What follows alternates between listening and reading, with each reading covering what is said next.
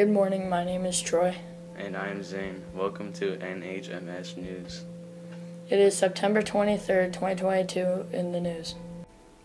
September 15th is International Dot Day. The dot is the story of a teacher who dares a student to trust in her own abilities by being brave enough to make her mark. What begins with a small dot on a piece of paper becomes a breakthrough and the start of her new career, which has gone on to inspire countless children and adults around the globe.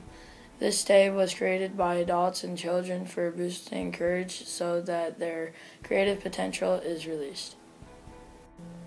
I interviewed Mr. Schmidt. He is a middle school and elementary PE teacher. This is what he had to say. So first question, what is your favorite sport? That's a great question, Zane.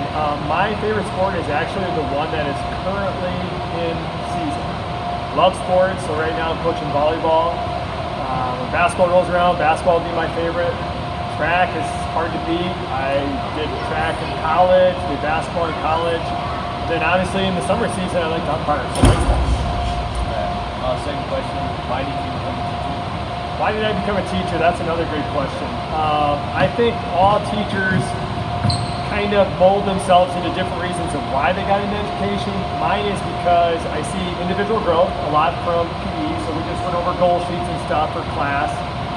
But the main reason for me becoming an educator is because I get to see all of you guys in different facets throughout the day. I get to coach you, I get to see you in class, get to see you in the community.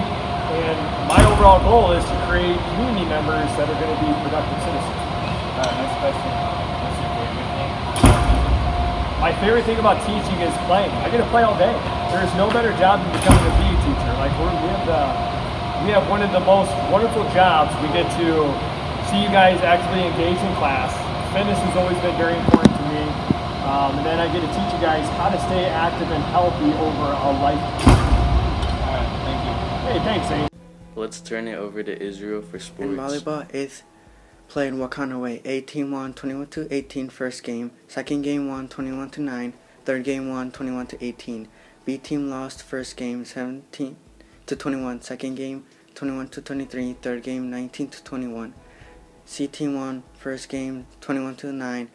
Second game won 21-17. Third game won 21-19. D team won first game 21-16, second game 21-14, third game 21-17.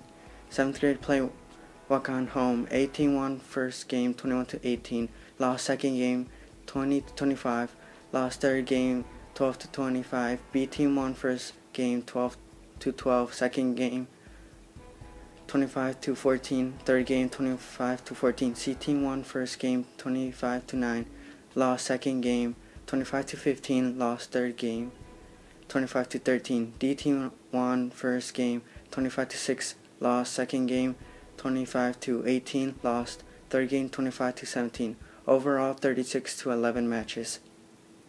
For football, 8th grade won 8-0 against Cresco. 7th grade lost to Cresco 24-8. For cross country, the middle school cross country team ran at Osage on September 13. For the girls, Sophie G plays 7th, Cassidy M plays 59th, Addison N plays 69th. For the boys, Connor S placed 8th. Let's turn it over to Kinnick for the weather.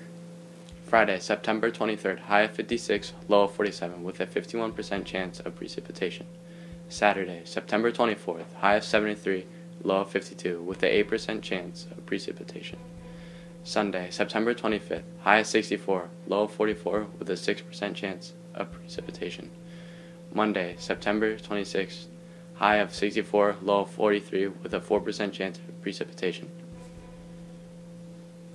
On this date in 1985, rock and country music artists participated in Farm Aid, a concert staged in Champaign, Illinois to help the nation's farmers. Upcoming events. On the 23rd of September, there will be a 9th grade football game at the Crestwood High School. Also on the 23rd, there's a varsity football game against Cresco at Cresco. The 24th, there's a 9th grade volleyball tournament.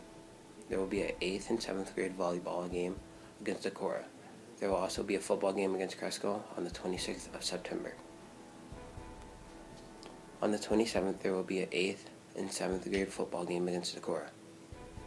There will be a volleyball game against Crestwood. There will be a 7th and 8th grade cross country meet. There will be a volleyball varsity against Waverly at New Hampton. Thank you for watching NHMS News. It's a great day to be a Chickasaw.